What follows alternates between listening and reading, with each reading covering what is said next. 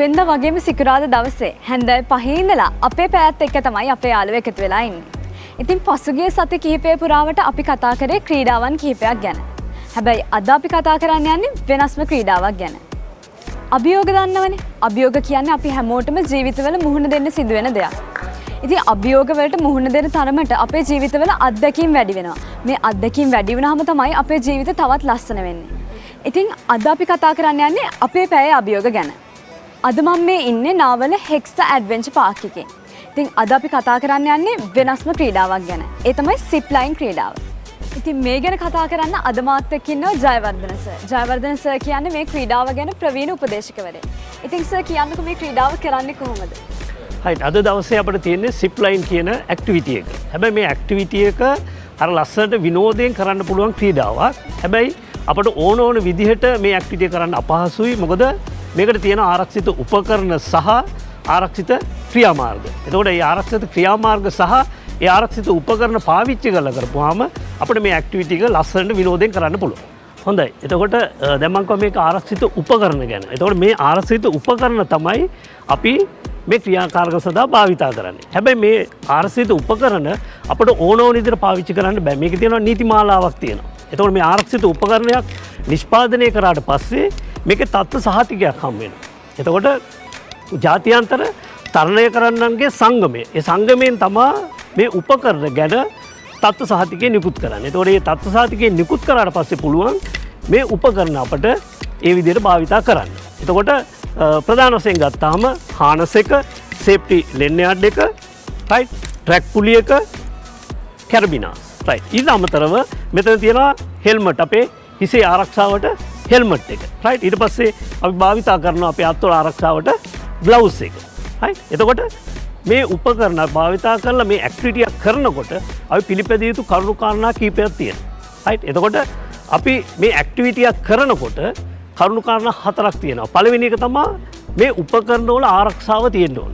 ඊළඟ දේ තමයි මේ උපකරණ ඇඳලා කරන කෙනාගේ ආරක්ෂාව තියෙන්න ඕන. ඊළඟට අපි භාවිතා කරන මාධ්‍ය ආරක්ෂා වෙන්න ඕන. රයිට්. ඊළඟ දේ තමයි මේ ඇක්ටිවිටි එක කරන එහෙම නැත්නම් මේකට පහසුකම් සපයන්නගේ ආරක්ෂාව තියෙනවා. මේ 4 100% ආරක්ෂා වුණොත් තමයි මේ ඇක්ටිවිටි එක ලස්සනට අපිට කරන්න පුළුවන් වෙන්නේ.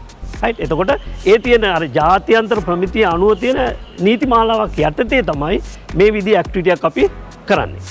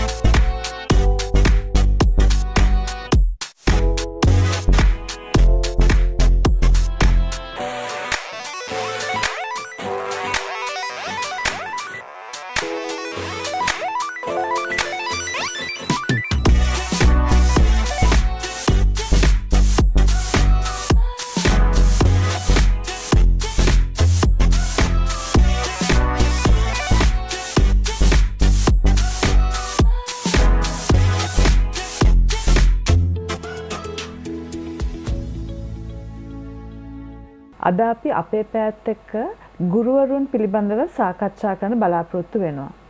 ගුරුවරයෙක් සහ දෙමව්පියන් දරුවෙක්ගේ ජීවිතයට අත්‍යවශ්‍යම අංග දෙකක්. දැන් අපේ සමාජයේ මේ ගුරුවරයෙක් හොඳ ගුරුවරයෙක් කියන්නේ කවුද කියලා බොහෝ අයගේ විවිධ මත තියෙනවා. දැන් බොහෝ අය හිතනවා ගුරුවරයෙක් කරන්න ඕන ලොකුම කාර්යභාරය තමයි තමන්ගේ දරුවන් හොඳට විභාග පාස් කරලා ලොකු මාක්ස් අරගෙන පන්තියෙන් පන්තියට ඉක්මනින් තල්ලු කරලා දරුවව විශ්වවිද්‍යාලයකට දාගන්න මට්ටමට ලබා ගන්න. ඉතින් බොහෝ සෙයින් අර අපි ඉලක්ක කරන්නේ හොඳ ගුරුවරයෙක් කියන්නේ දරුවාගේ විභාග පාස් කරලා දෙන්න පුළුවන් දක්ෂකමක් තියෙන පුද්ගලයෙක් මේ ගුරුවරයා වෙන්න ඕනේ කියලා. දැන් අපි ගුරුවරයා කියවහම ඉස්කෝලේ පාසල විතරක් නෙවෙයි ටියුෂන් පන්ති කරන ඒ ගුරුවරුත් මෙතන එකතු වෙනවා. මගෙත් එක අද ඉන්නවා පුෂ්පානි මවක්. මම ආසයි පුෂ්පානිගෙන් අහන්න. මවක් වශයෙන් හොඳ ගුරුවරයෙක් කියන්නේ ඔයා මොකද්ද හිතන්නේ ගැන පුෂ්පානි? මම ප්‍රොෆෙසර් මම හිතන්නේ හොඳ ගුරුවෙක් කියන්නේ දැනුම ආකල්ප කුසලතා කියන තුනම වර්ධනය කරන්න පුළුවන් පුද්ගලයෙක්ට. ඒක ටියුෂන් වේවා පන්ති කාමරයක වෙන පාසලක හෝ වේවා. ඒ කියන්නේ ගුරුවරයෙක්ගේ යුතුයකම සහ වගකීම මම බලාපොරොත්තු වෙන්නේ එහෙම. දැන් ආකල්ප කියන්නේ මොකද්ද? ගුණධර්ම තමයි ඇත්තටම ළමයින්ගේ ගුණධර්ම අපි එයාගේ හැදියාව කියලා කියන්නේ. ඒක තමයි කියන්නේ තැනකට ගිහිල්ලා කතා කරන්න ඉන්න කියන්නේ පොඩි කාලේ ඉඳන්ම දැන් අපි දෙමව්පියන්ට සලකනවා ඒ වගේවත් ළමයිට කියලා දෙන්න ඕනේ. දැන් මට තේරෙන විදිහට පුෂ්පාන් හිතන්නේ දැනුම විතරක් නෙවෙයි හැකියාවනුත් අවශ්‍යයි. මොකද ඒක දැනුමත් එක්ක යන දෙයක් නේ පුෂ්පානේ. හැබැයි ඒත් එක්කම ආකල්ප කිව්වා. ඉතින් මේ ආකල්ප කියන හැටියට පුෂ්පානි කියන්නේ දරුවා කොහෙර ගිහිල්ලා වාඩි වෙන්නේ කොහොමද, කෑම කන්නේ කොහොමද, සෙල්ලම් කරන්නේ කොහොමද, ඒවද මට පැහැදිලි කරන්න.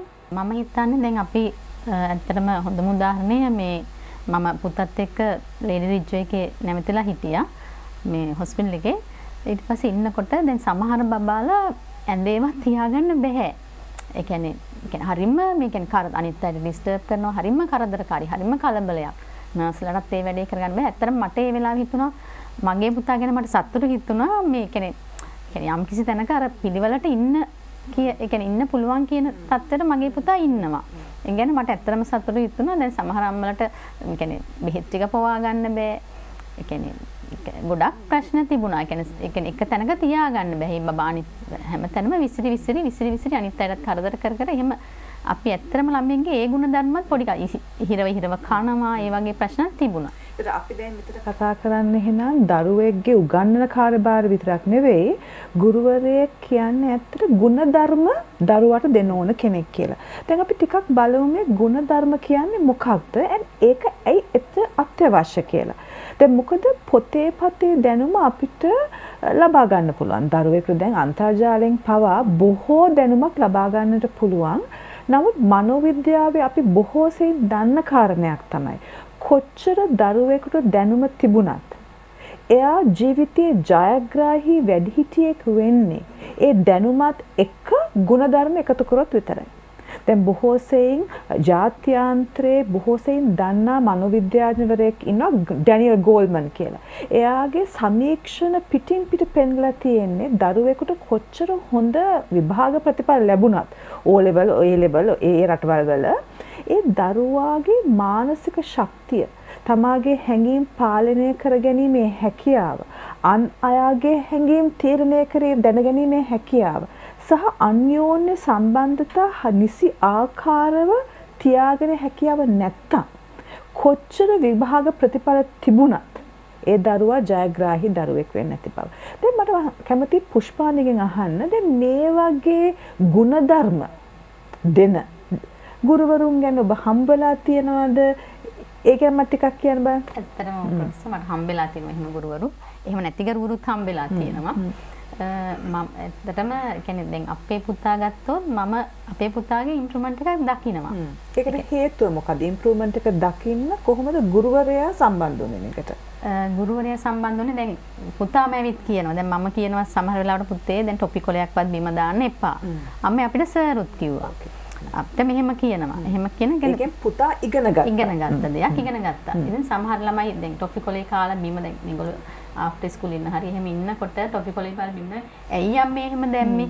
ඇයි ඒගොල්ලන්ට එහෙම කියලා එකක් අපේ පුතා කියනවා. එතකොට මට හිතෙනවා ඇත්තටම يعني දැන් පාසල දැන් දෙමව්පියන්ගේ අපි විදිහට දෙමව්පියන්ගෙත් වගකීම සහ ගුරුවරුන්ගෙත් දෙක එකට යන්න ඕනේ. දැන් අපි ගෙදරින් දෙන්න පුළුවන් දේ දීලා ගුරුවරුන්ගෙන් මේ දේත් බලාපොරොත්තු වෙනවා අපි. අද විභාග මාක්ස් අපේ පාසලේ දරුවා මෙච්චර මාක්ස් ගත්තොත් අපේ පාසල ලොකු තත්ත්වයකට තියාගන්න පුළුවන් කියන මතයම නෙවෙයි. දැන් පුෂ්පයින් තව එකක් තමයි අපි බොහෝ සෙයින් හිතන්න ඕන දෙයක්. දැන් වැඩිහිටියෙක් වශයෙන් ගුරුවරයෙකුට එයා හැසිරෙන විදිය, එයා කතා කරන විදිය, ඒකත් දරුවන්ට බලපාන දරුවන් මෙයා දිහා බලලා තමයි ඉගෙන ගන්න. මම කොහොමද ජීවත් වෙන්න ඕනේ කියලා. ඒක නේ මොකද්ද පුෂ්පානිගේ අදහස? ඇත්තට අනිවාර්යයෙන්ම ප්‍රොෆෙසර් එහෙම වෙන්න ඕනේ කියලා මම හිතනවා. මොකද මේ දැන් අපි පුංචි කාලේ ගත්තොත් මම දැන් කැමති මේ ටීචර් අනුකරණය කරනවාමයි. ටීචර් අනුකරණය කරනවා. ඒක ඇත්තටම කරනවාමයි. ඒක නැහැ කියලා කියන්න බෑ. අපි ඇත්තටම ඒක කරනවා. මම ඒක දැන් අපේ බබාලගෙනුත් දකිනවා ඒක. ඒගොල්ලොත් අනුකරණය කරනවා. ඒතර කතා විලාසය, ඒගොල්ලෝ හැසිරෙන විදිය, වචන, ආකල්ප.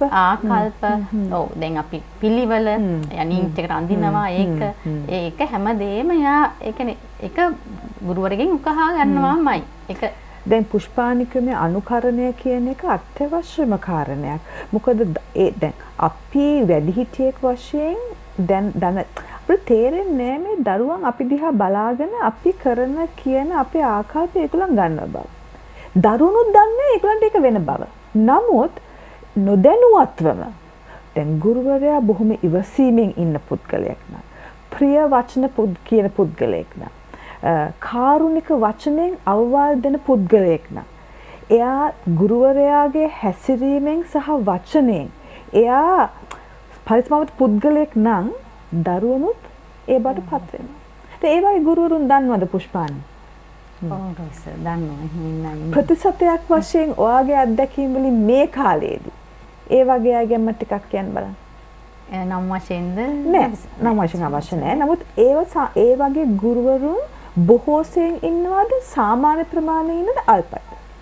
දැන් සාමාන්‍ය ප්‍රමාණයෙන් තමයි ඉන්නේ. බොහෝ සෙයින් මේ කියන්නේ බොහොමත් අඩු ප්‍රමාණයක් තමයි ඉන්නේ. මොකද අර මට හිතෙන්නේ ඒක ගුරුවරුන්ටත් වැරද්දක් කියන්න බෑ වගේ කියලා මට වෙලාවකට හිතෙනවා. මොකද වර්ක් ලෝඩ් එක වැඩි. ඇත්තටම වැඩි. දැන් අපි මේ කාලේ ගත්තත් මේ දැන් අපේ පුතා ඉන්නේ 4 වසරේ. එතකොට ඒ වර්ක් ලෝඩ් එකත් එක්ක ළමයි මෙහෙම 40 ගාණක් දැන් අපි ඇත්තටම පන්ති කාමරේ 40 ගාණක් විතර ඉන්නවනේ.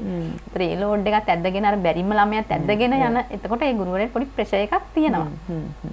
එතන කියන්නේ එතකොට සමහර විට අර ගුණාත්මක භාවය සමහර විට අඩු වෙන්න පුළුවන්.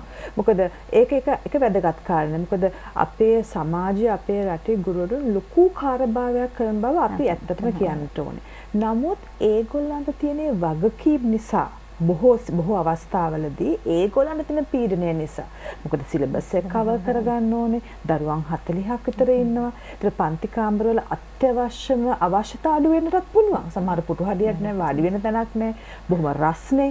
එතකොට මේවත් එක්ක යනකොට තමාගේ පෞද්ගලික ජීවිත මොනවා හරි ප්‍රශ්න තියෙනවා නම් තමාගේ මේ පෞද්ගලික පීඩනය නිසා ඒගොල්ලන්ට ඉවසීම, කාරුණික වචන, ප්‍රිය වචනෙන් අනිත්තර කතා කිරීම, දරුවන්ගේ ගැටලු තියෙනවා නම් ඒක ලස්සනට निराකරණය කිරීම, පැහැදිලි වචනෙන් කතා කිරීම වගේ දේවල් පෙන්වන්න අඩු වෙන්න පුළුවන් මෙයාගේ තියෙන පීඩනය නිසා.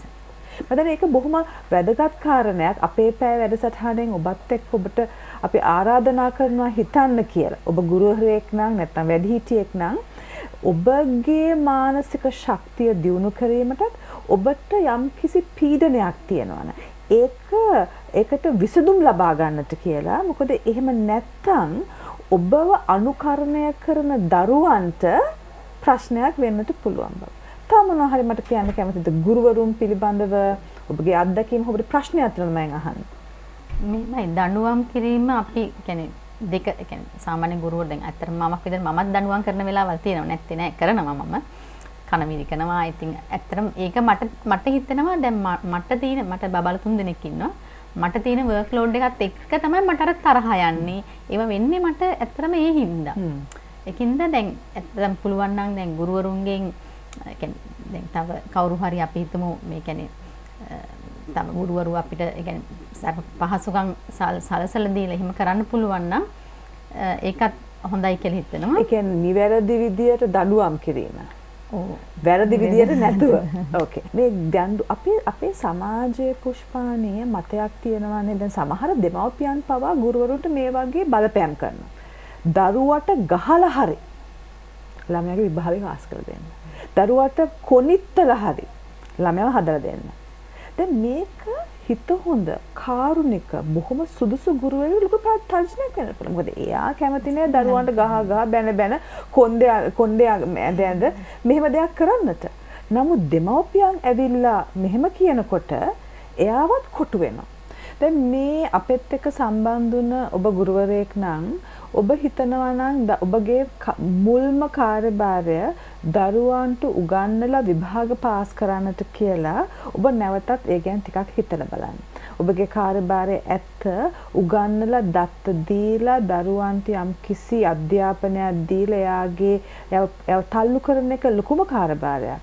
නමුත් ඔබ ලස්සන තත්වයක ඉන්නවා මේ දරුවාට ඒ දැනුම විතරක් නෙවෙයි එයාගේ ලස්සන මනසක් හදන්න ලොකු කාර්යභාරයක් ඔබට තියෙනවා. ඒ වගකීම ලස්සනට කරොත් අපේ දරුවන් ඉදිරියට එන වැඩිහිටියන්ගේ මනස සහ අපේ සමාජයට මීට වඩා හොඳ තත්වයකට ගන්න පුළුවන්. එහෙමනම් ඒ ಗುಣධර්ම දෙන්න හොඳම විදිය තමයි අපගේ ಗುಣධර්ම දියුණු කරගන්න. මේ ಗುಣධර්ම කියන්නේ මොකද්ද? අපි කතා කරන විදිය, අපි අන් අයත් එක්ක හැසිරෙන විදිය සහ අපේ සිතුවිලි. ඉතින් ගුණධර්ම කියන්නේ ඉවසීම, කාරුණිකභාවය.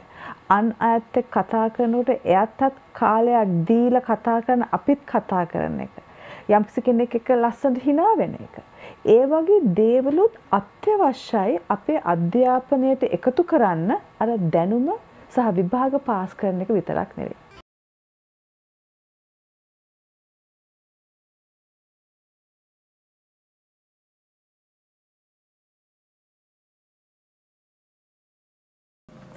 අපේ පැයේ අපේ චිත්‍රත් එක්ක තමයි අද මේ ඔයාලා එකතු වෙලා ඉන්නේ.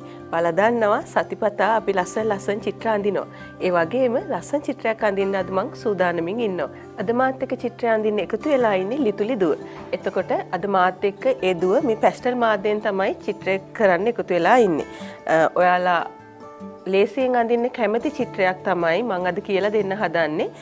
ඒක මෝස්තරයක්. අපිට මේ වගේ පැස්ටල් එකතු කරගෙන තමයි ඒ චිත්‍රය නිර්මාණය කරන්න පුළුවන් වෙන්නේ. හොඳයි. අපි එහෙනම් චිත්‍රය අඳින්න පටන් ගමු. පුතාලත් මාත් එක්ක අඳින්න පටන් ගන්න. මෙන්න මෙහෙම තමයි අපි සූදානම් වෙන්නේ. මම ඔයාලට කිව්වා අපි මෝස්තරයක් තමයි අඳින්නේ කියලා.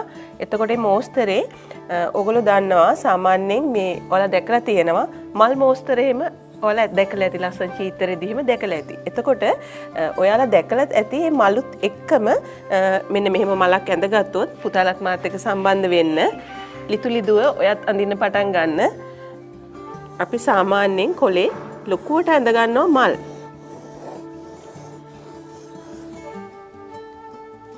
එතකොට ඔයාලට පේනවා මේ මල් අඳිද්දී මේක හරි නිදහසේ අඳින්න ඔයාලට ප්‍රමාණයක් නැහැ. එකම විදිහට තියෙන්න ඕනේ කියලා දෙයක් නැහැ. ඔයාලට ලේසි විදිහට මෙන්න මෙහෙම කොලේ තැනින් තැන ඔයාලා මල් 4ක් 5ක් එන විදිහට මෙන්න මෙහෙම ඇඳ ගන්න. එතකොට ඔයාලට බැලූ බැල්මට මේ මල් එක එක සයිස්. හැබැයි සමස්තයක් විදිහට ගත්තම අපිට පේනවා ඔක්කොම ටිකක් එක වගේ කියලා. ඒ විදිහට ඔයාලා නිදහස් අතින් මෙන්න මේ මල් ටික ඇඳ ගන්න. මලට මේ පැත්තෙන් ඔයාලට පුළුවන් ඒවා ලස්සන වෙන්න කොලේකුත් මෙන්න මෙහෙම එකතු කරගන්න. මේ කිසිම දෙයක් හරියටම සමානව තියෙන්න ඕනේ නැහැ.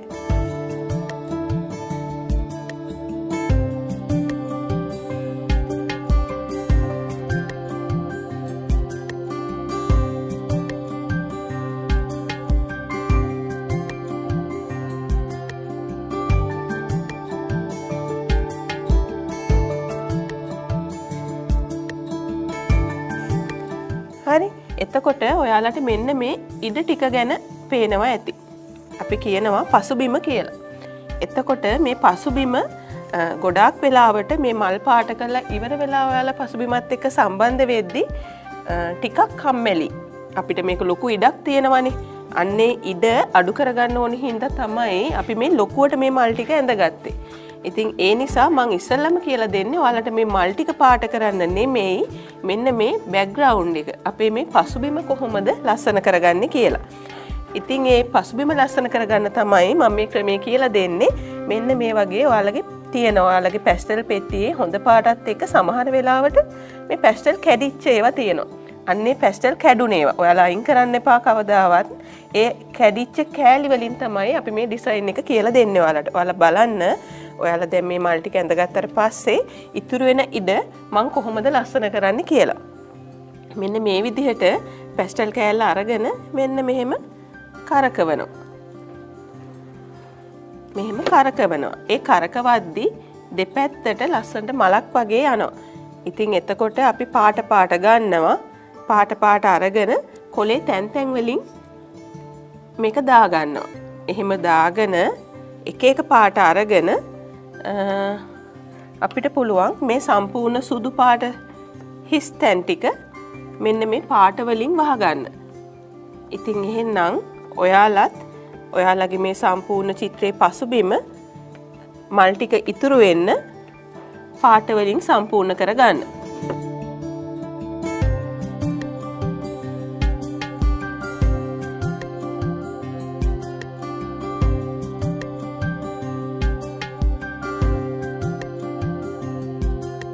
හරි මෙහෙමයි පුතේ. දැන් මේ මල් ටිකක් චූටිනේ.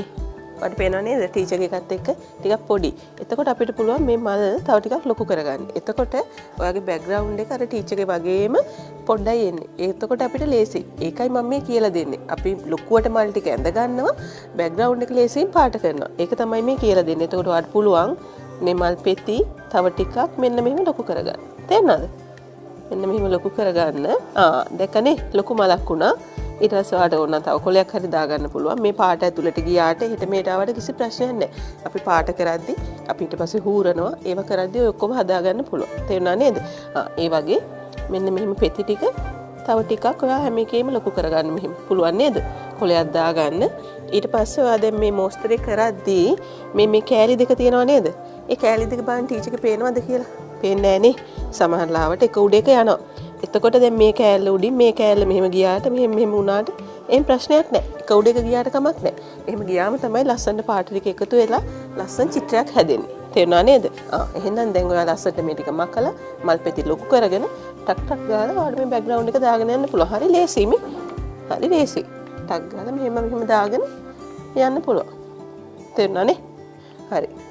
දැන් පාට මාරු කරන්න. පාට මාරු කරලා ටක් ගාලා බෑග්ග්‍රවුන්ඩ් එක පුරවන්න. හරි නේද?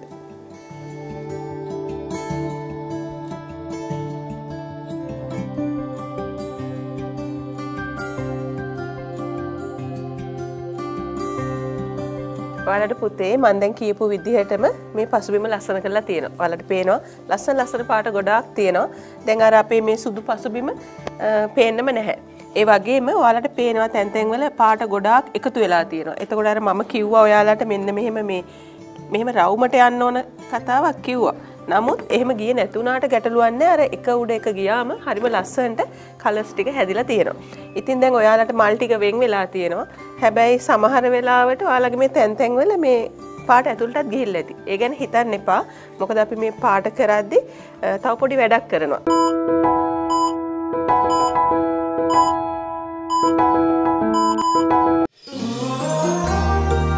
මානව ධර්මතා අපෝ නිර්වචනය කරයි. ලස්සන ලා පාටවල් ටිකක් යටින් ගාලා ඊට උඩින් තද පාට ගාලා අපි මෙන්න මේ වගේ පොඩි කූරකින් හූරලා ලස්සන ඩිසයින් එක මතු කරන්න යන්නේ. ඒ නිසා ඒවා ගැන ඔයාලා වද වෙන්න එපා. දැන් අපි මේ පාටවලට මේ මල් වලට මේ ලස්සන පාට ටික දාගන්න සූදානම් වෙමු. ඔයාලා බලන්න මම කොහොමද මේ මල් වලට පාට ටික දාන්නේ කියලා. අපි අන්තිමට තමයි අර ලස්සනට හූරලා ඩිසයින් එක මතු කරන වැඩේ කරන්නේ. ඒ නිසා ඔයාලා දැන් මාත් එක්කම මේ වැඩේට එකතු වෙන්න.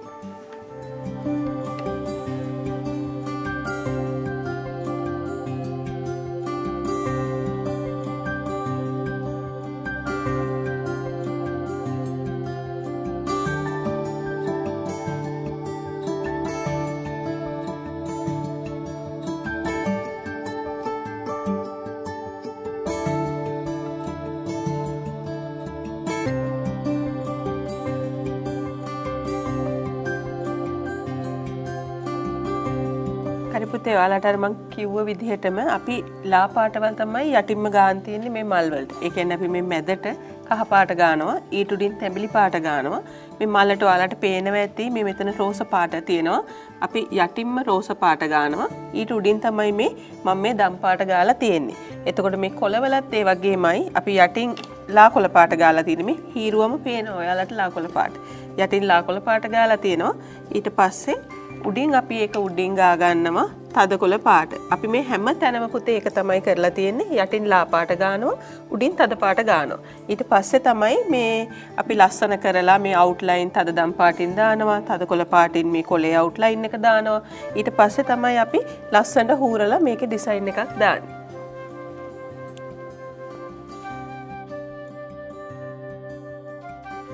හරිද ඒ පුතේ ඔයාලට මම කිව්වා මේ මෝස්තරේ අපි ලස්සන ඩිසයින් එකක් දානවා කියලා ඉරට්ටේ. ඔන්න බලන්න මම ඒක කරන්නේ කොහොමද කියලා. අපිට අවශ්‍ය තැන්වල දැන් අපි මේ මලේ යට ගාගත්තේ මැද රවුමේ කහ පාට. එතකොට උඩින් ගාගත්තේ තැඹිලි පාට. එතකොට ලස්සනට අපි මේ ඉරටු කෑල්ලෙන් හූරද්දි ලස්සනට යට තියෙන පාට මතුවෙනවා. අපි මේකට නමකුත් කියනවා එන්ග්‍රේවින් කියලා. එතකොට අපිට ඕනම දෙයකට ඕනම මෝස්තරයකට ඇඳුමකට ඕනම මෝස්තරයකට අපිට ලස්සන කරන්න මේ විදිහට දාගන්න පුළුවන්. දැන් මේ කොලේ ගත්තොත් අර කොලේ ලස්සන නාරටි ටික යට ගෑවේ අපි ලා කොළ පාට උඩ තද කොළ පාට හූරලා මම යට තියෙන පාට උඩට ගන්නවා. අපි මේ කොතන හරි වැරදුනොත් අපිට ආයෙත් තද කොළ පාට ගාලා ඉවර වෙලා වැරදුන තැන මේකෙන් හදා ගන්න පුළුවන්.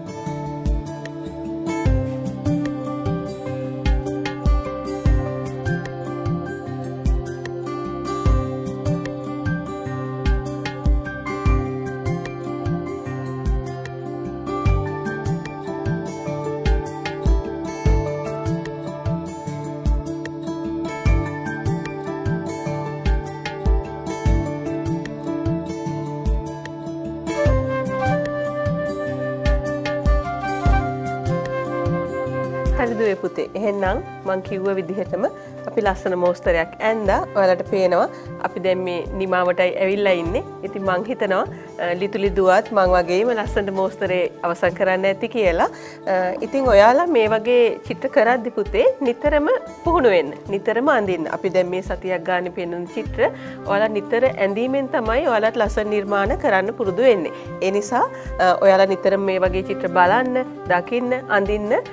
එතකොට ඔයාලට ලස්සන නිර්මාණයක් කරන්න පුළුවන් වෙනවා. ඉතින් ඒ වගේම අපි තවත් සතියකදී ලස්සන නිර්මාණයකින් හමු වෙමු. දරුවේ පුතේ මා හිතනවා ඔබට ඒ දැකපු චිත්‍ර කලාවේ විවිධ මානයන් පිළිබඳව යම්කිසි අවබෝධයක් ලැබෙන්නට ඇති. අපි දන්නවා මේ සිත්තමට ආදරය කරන එහෙම නැත්නම් කැමති දුවල පුතාලා විවිධ විදිහේ ක්‍රම විදි ශිල්පීය උපක්‍රම පිළිබඳව දැනගන්න කැමතියි. ඒ නිසා තමයි මම හිතන්නේ අපේ ගුරුතුමිය අද දවසේ ආරම්භය තුල අපේ පැය තුල ඒ වගේ ක්‍රමවේදයක් ඔබට කියලා දුන්නේ.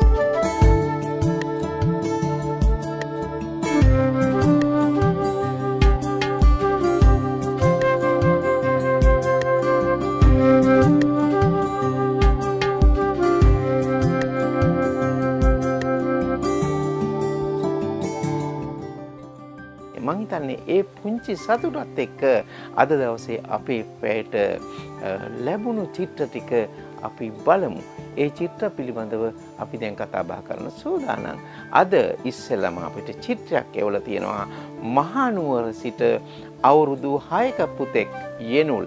ඔන්න යෙනුල් එවපු චිත්‍රය තමයි මේ අපි දකින්නේ. ඔව් යෙනුල් පුතාගේ චිත්‍රය තුල දකින්න දේ තමයි ඊටාම නිදහස්. ඒ කියන්නේ නැවුම් දරුවෙක්ගේ සිත තුල ඇතිවන සිතුවිල්ලක් තමයි මේ චිත්‍රයක් බවට පත් වෙලා තියෙන්නේ. අපේ පැයේ යෙනුල් පුතා චිත්‍රය එවලා තියෙනකොට විශේෂම දේ තමයි ඒ සිංගිති සිතුවිල්ල මේක චිත්‍රයක් හැටියට හදන්න අඳින්න එහෙම නැත්නම් අපිට එවන්න ඔබට මූලිකවම පුතේ සිතට පහළුනේ මං හිතන්නේ යම් කිසි විදියක දැඩි ආසාවක් ඔබට විතර තිබුණු නිසා වෙන්නේ නැති. ඔන්න යෙනුල් ඔබ ඇඳපු චිත්‍රයේ තියෙනවා මල් ගොඩක්.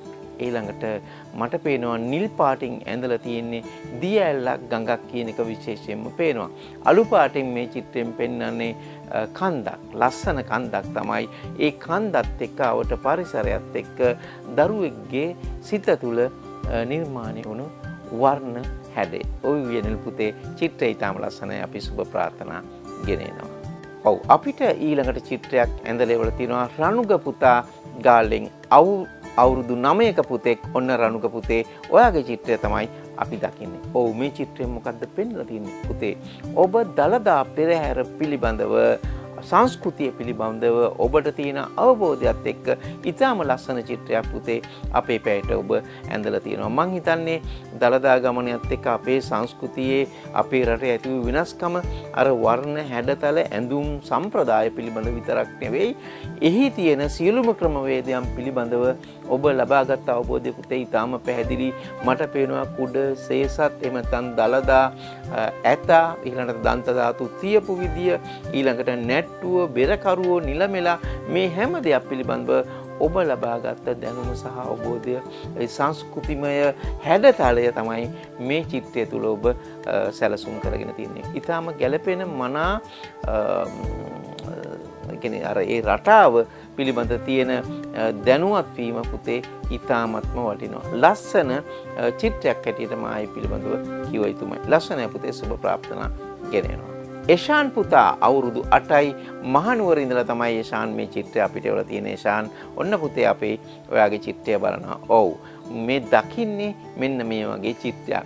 හුදේකලා වූ ඔරුවක් මං හිතන්නේ ගඟක හෝ මුහුදක යන ආකාරය තමයි මං හිතන්නේ මෙතන පෙන්වන්නේ. රැලි සහිත මුහුදක්. එය ගඟක් කියවන්න පුළුවන්ද මුහුදක් කියන්න පුළුවන්ද කියන එක පිළිබඳ අපිට ගැටලුවක් වුණත් පුතේ ඔබ ජලය මත පාවෙන ඔරුවක් කියන එක නම් අපිට පේන්නට තියෙනවා. ඊළඟට මේක රුවල් ඔරුවක් හැටියට තමයි මා දකින්නේ. එතකොට මේක තියෙන්නේ දහවලේද රාත්‍රියේද කියන එකත් අපිට හිතන්න වෙනවා. මොකද මෙහි සඳක්ද ඉරක්ද කියන එක ඔබගේ වර්ණ රටාව තුළ පුතේ අපිට ඒක පිළිබඳව කිව නොහැකුණත් මා හිතන්නේ මේ සඳක් වැනි. මොකද අඳුරු වර්ණත් එක්ක මෙවැනි වර්ණ ප්‍රකාශනයක් කරනකොට මොකද මෙහි තියෙන සුන්දරත්වය තියෙන්නේ රාත්‍රියට බව සැබෑ නිසා පුතේ ඒක තමයි එසාන්ගේ චිත්‍රය තුළ අපිට ප්‍රකාශ කරන්න පුළුවන් කාරණය.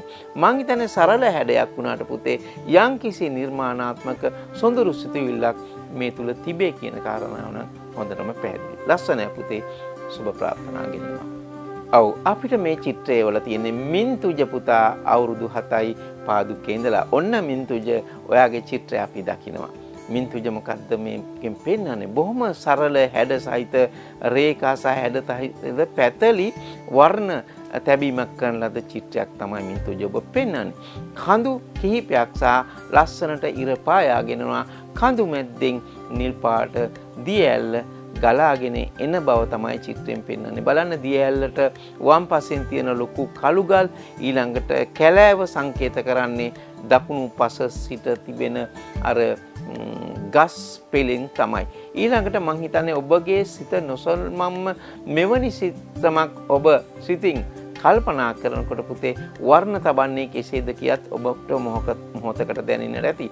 ඒ වර්ණ තැබීම තුල විශේෂ දේ තමයි ඔබ තබාගත් වර්ණ රටාව පැතලි වර්ණ ලෙස මේවාට යොදා ගැනීම. පැතලි වර්ණ ලෙස යොදා ගන්නකොට අපි දකින දේ තමයි මින්තුජ පුතේ ඒ චිත්‍රය යම්කිසි එක තැනකදී මිශ්‍ර වීම තුල ඒක සිත්තමක් ලෙස එකලස් වෙනවා. ලස්සනයි පුතේ චිත්‍රය. සුබ ප්‍රාර්ථනා ගෙනෙනවා. දැන් අපිට අපේ පැයට මේ චිත්‍රය වනේ ප්‍රාන් පුතා අවුරුදු 8යි නුගියකට ඉඳලා. ඔන්න ප්‍රාන් ඔයාගේ චිත්‍රය තමයි අපේ පැය තුල පෙන්වන්නේ. ප්‍රාන්ගේ සිතුවිල්ල තුල තියෙනවා ඔව් ජයග්‍රහණය පිළිබඳ චිත්‍රයක්. මොකක්ද ජයග්‍රහණය කියලා කියන්නේ? මේක සංකේතාත්මකව වගේම මං හිතන්නේ පුංචි පණිවිඩයක් මේ චිත්‍රය පුරාවට මට දැනෙනවා කියලා මම විශ්වාස කරනවා. පුතේ ඔයා ඇඳලා තියෙනවා බොහොම අපහසුයෙන් යන්න පුළුවන් ඉහළ තැනකට කන්දකට එහෙම නැත්නම් බොහොම කටුක දුෂ්කර කන්දකට වාහන දෙකක් මේ කන්ද දෙපැත්තෙන් එනවා. ඊළඟට ඒකේ ඉනවා මිනිසුන් කණ්ඩායමක්. ඒ ඉස්සෙල්ලම ආපු කණ්ඩායම ජයග්‍රහණය කරපු බව තමයි අර තියෙන ජයග්‍රාහකයාගේ අතේ තියෙන කොඩියෙන් පෙන්වන්නේ. මං හිතන්නේ ඊටාම දුෂ්කර ජයග්‍රහණයක් ලබාගත් බව මේ චිත්‍රයෙන් මෙතන ඉන්න මිනිසුන්ගේ කණ්ඩායම තුල ඔබ පෙන්වලා තියෙනවා. මං හිතන්නේ පුතේ ඔබ වෙනම සිතුවිල්ලක් මේ චිත්‍රය තුල ඒ චිත්‍රයේ තියෙන సౌందర్యාත්මක ගුණයට අභිබවා සිතුවිල්ලේ ගුණය ඊටාම ඉහළින් පේන්න තියෙනවා. ලස්සනයි ප්‍රාණ පුතේ චිත්‍රය සුබ ප්‍රාර්ථනා ගෙනෙනවා. අපිට මේ චිත්‍රය වන්නේ යුමන්දි දුව අවුරුදු 11යි සපුගස් කන්දේ ඉඳලා තමයි යුමන්දි මේ චිත්‍රය අපිට නේ. යුමන්දිගේ චිත්‍රය තියලා බැලුමට පුතේ හේ වර්ණ එකතුවත් එක්ක සිතට දැනෙන අර සුන්දරත්වය ඊටාම ඉහළින් චිත්‍රය තුල අපිට වඩාත්ම කැපී පේනවා. ඇත්තටම චිත්‍රයක තිබිය යුත්තේ මූලික ඒ ගුණය. මොකද්ද චිත්‍රයක තියෙන සුන්දරත්වය? එහෙම නැත්නම් එහි තියෙන අපූර්ව බව පුතේ අපේ සිත පහන් කරනවා. මේ චිත්‍රය පුරාවටම දුවේ ඇත්තටම සිතට සතුටක් වර්ණ හැඩයක් පෙන්වන බවක් තමයි කියන්න තියෙන්නේ. මොකද ඔබේ පාට පෙට්ටියේ තියෙන විවිධ වූ වර්ණත් එක්ක නෙක වර්ණත් එක්ක මෙවැනි නිර්මාණයක් සැරසිලි රටා මෝස්තර කියන කාරණා කීපයත් එක්ක එකතු කරගෙන අඳිනකොට පුතේ සැබවින්ම ඒ චිත්‍රය විචිත්‍රයි. ඊටාම ලස්සන චිත්‍රයක් තමයි යුමන්දි දුවේ ඔබ ඇඳලා තියෙන්නේ. ලස්සනයි පුතේ සුබ ප්‍රාර්ථනා ගෙනෙනවා. සෙනුජි දිව අවුරුදු 7යි. සෙනුජි සපුගස් කන්දේ ඉඳලා තමයි මේ චිත්‍රය අපේ පැයට වන්නේ. සෙනුජි ඇඳලා තියෙනවා ඔව් අපි දකින අපි යහන අර සුන්දර කැලෑවල සත්තු සතුටින් ජීවත් වුණා කියන කාරණාව. එතකොට ඇයි සත්තු කැලේක සතුටින් ජීවත් වෙන්නේ? බලන්න අර අපිට මේ චිත්‍රයෙන් වැඩිපුරම ලොකුම සතා තමයි ඇය ඇඳලා තියෙන්නේ මේ කැලේ ඉන්න අලියා. තව සතුන් ඉන්නවා. බොහොම සහජීවයෙන් ජීවත් වෙන්න තියෙන භෞතික පහසුකම ඔවුන්ට ලැබිලා තියෙනවා. මොකක්ද මේ භෞතික පහසුකම? ඒ බොහොම පරිසරයේ විසින් ඔවුන්ට දායාද කරලා තියෙන දිය ඇල්ලත් එක්ක තමයි ඔවුන් අවට පරිසරයේ ජීවත් වෙන්නේ. මාළු ඊටාම කුඩා ජීවියා ඒ දිය ඇල්ලේ සිටින දිය අසල සිටින එම මාළු සමග අලියා එහෙම නැත්නම් සමනලයා කුරුල්ලා කියන හැම සතෙක්ම මෙහි ජීවත් වෙන බව තමයි අපිට මේ දුව මේ චිත්‍රයෙන් අපිට ඇනලා තියෙන්නේ. ඇය සතු වර්ණ මිශ්‍ර කිරීම සංකල්පය ඔක්කොම එකලස් වීම තුළ අපි සෙනජු දුවේ මේ චිත්‍රය දකිනවා. ලස්සනයි සුබ ප්‍රාර්ථනා ගෙනෙනවා. රණුල් යදුව අවුරුදු 8යි අමුණුගොඩ ඉඳලා තමයි රණුල් යදුවේ ඔබ මේ චිත්‍රය වල තියෙන්නේ. රණුල් යාගේ චිත්‍රයත් මා දැක්ක දේ තමයි ඇසේ මානයට පේන දුර මේ චිත්‍රය නිකන් බොහොම ඈතින් ඉඳලා බැලුවොත් පුතේ ඒ එකතු කරගත්ත මිශ්‍ර කරගත්ත වර්ණ හැඩත් එක්ක ලස්සන චිත්‍රයක් අපිට දැනෙනවා. හේතුව තමයි ඔබ කහ පාටත් එක්ක රතු පාටත් එක්ක නිල් පාට කොළ පාටත් එක්ක කහ පාට වගේ ඒ වර්ණ ප්‍රභේද සහිත අර පසුබිම් චිත්‍රයට අර මෝස්තර වලට රටා වලට ඔබ ඇඳපු චිත්‍රයට එකතු කරලා තමයි ඇඳලා තියෙන්නේ. එතකොට අර විවිධ රටාත් එක්ක විවිධ වර්ණත් එක්ක අපේ ඇස පිනවන බවක් අපි දකිනවා චිත්‍රයක. ඒක ඔබ තුල තියෙන කුසලතාවය නිසා තමයි පුතේ අර වර්ණ මිශ්‍ර කිරීමෙන් අපිව සතුටු කරන්න පුළුවන් වෙලා තියෙන්නේ. ලස්සන චිත්‍රයක් හැටියට ගොඩනගන්න ඔබ පැස්ටල් තැවරීමේදී පුතේ ඔබට ආවේනික උපක්‍රමිකුත් භාවිතා කරපු බවක් නම් පේන්න තියෙනවා. කළු රේඛා වලින් චිත්‍රය වෙන් කර ගැනීම විශේෂම කුසලතාවයක්. ලස්සනයි පුතේ රණුල්යා සුබ ප්‍රාර්ථනා ගෙනෙනවා. සදිත පුතා අවුරුදු 9යි දොම්පේ ඉඳලා තමයි සදිත පුතා මේ චිත්‍රය අපිට වන්නේ. ඔන්න සදිත ඔබ ඇඳලා තියෙනවා චිත්‍රයක්. නිකන් අපේ ගම එහෙම නැත්නම් මගේ ගම වගේ කියලා තමයි මට දැනෙන්නේ. මං හිතන්නේ ඔබ ගමේ තියෙන සුන්දරත්වය කොපි කරගෙන තියෙනවා. එතකොට කිව්ව ගමන්ම සුන්දරත්වය කොපි කරගත්තා කිව්වම ටිකක් හිතට ටිකක් හරි නෑ වගේ වෙන්න පුළුවන්. නෑ පුතේ. අපි හිතෙන් කොපි කරගන්නවා. එහෙම නැත්නම් අපි හිතින් කියව ගන්නවා කියන්නේ මං හිතන්නේ ඒක සුන්දර කාරණයක්.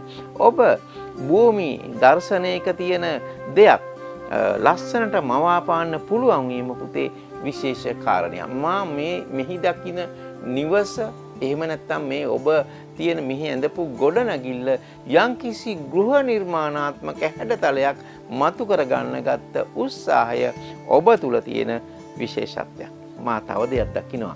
පඩිපෙලක් ඔබ හදලා තියෙනවා පොළවේ සිට පොළොවටම යන්න.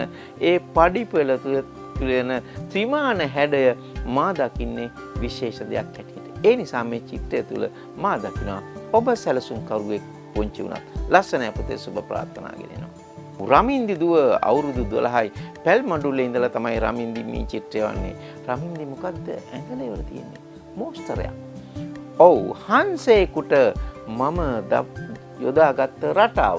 එතකොට හංසයා මොනරා වගේ සත්තුන්ට අපි දන්නවා සිංහල චිත්‍ර කලාව තුල බොහොම සැරසිලි මෝස්තර වලට යොදාගත්ත සත්වෙක්. මොකද එහි පිහිටීම තුලම අපි දක්වනවා යම්කිසි රිද්මයන් මේකට එකතු කර ගැනීම තුල අර හංසයා නිර්මාණාත්මක හංසෙක් බවට පැතලි හැඩ තුල අපේ සිංහල සැරසිලි වල මෝස්තර වල ඇඳුම් නිර්මාණ වල ගොඩනැගිලි වල ඕන තරම් දකින්න තියෙනවා. එතකොට පුතේ ඔබගේ සිත මෙහි කෙරේ මේ හංස සැරසිලි කෙරේ දක්වා තියෙන උනන්දුව ඔබට ආවේනික ශෛලියකින් නිර්මාණය කිරීම විශේෂ කාරණයක්. ලස්සනයි පුතේ චිත්‍රය සුබ ප්‍රාර්ථනා ගෙනෙනවා.